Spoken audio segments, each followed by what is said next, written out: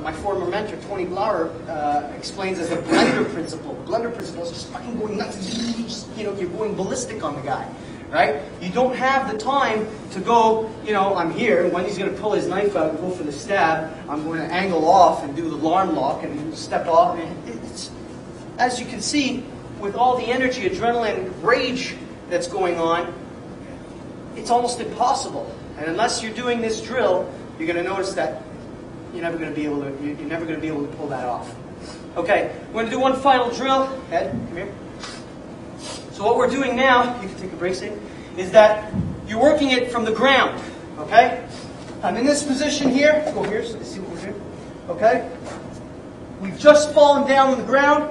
Eddie's got his knife in his hand. Boom, we fell. And now the second Eddie starts to move, is he's going to try to cut me, stab me, whatever, and all I got to do is I got to survive. Okay, so whenever you want, go. Go.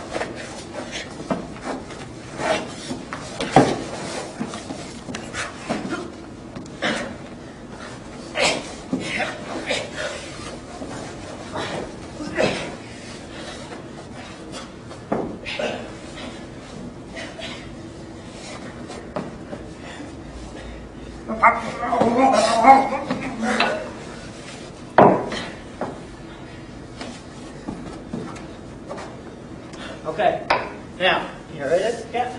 Okay. I took a beating in my life, that's cool.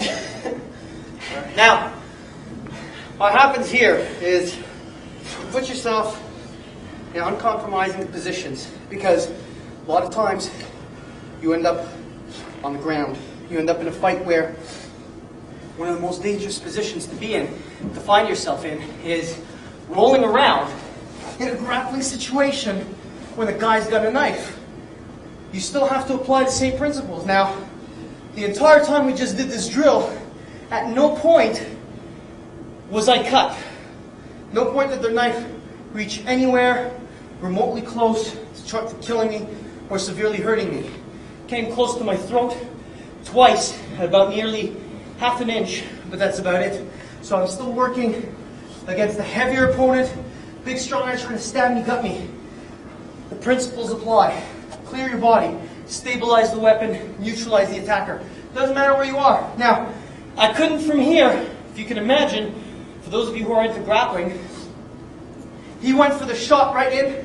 I think I ended up doing this. Now, he's trying to gut me and apply. I don't think I could have gone into a guard position from here, okay? And then, try to work my way, trying to armbar him or, get into this kind. It's not going to happen. I'm going to get hacked and cut all over the place. You got to work, again, gross motor. You got to work close to weapon, close to target. You put yourself in all kinds of compromising positions on the ground. Doesn't matter what it was. This is an example of it. You can do it with helmets, plexiglass stuff, fist. Actually, to do this kind of work, Tony Blauer's high gear I would recommend as the best suit because it really allows you to work all the ranges. It's only like 7.5 pounds, but you can actually work full out. It's a little expensive though, but it's an amazing suit for these kinds of drills if you want to put in a bit more energy. I personally don't like any kinds of suits because I like to feel the impact. Although you're working simulation, we're getting hacked up here and hurt a little bit, but in my opinion, that's a lot closer to wearing any kind of gear. The only gear I would like to wear is if we do stuff like that, jock strap, headgear. That's it. Everything else, feel it.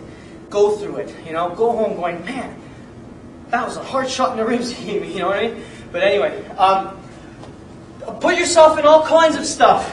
Come here again. We picked the first one was where we were here, he's got the knife. We can do it, mount, okay? He's got me in the mounted position, and he's got the knife up here, and he just wants to, okay, whenever you want, go. So he's going to kill, and I'm just trying to sort of,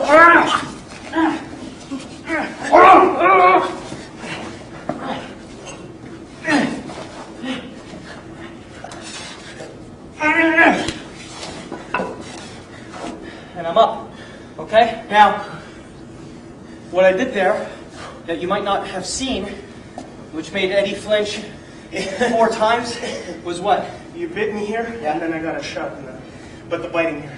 Yeah. So, okay.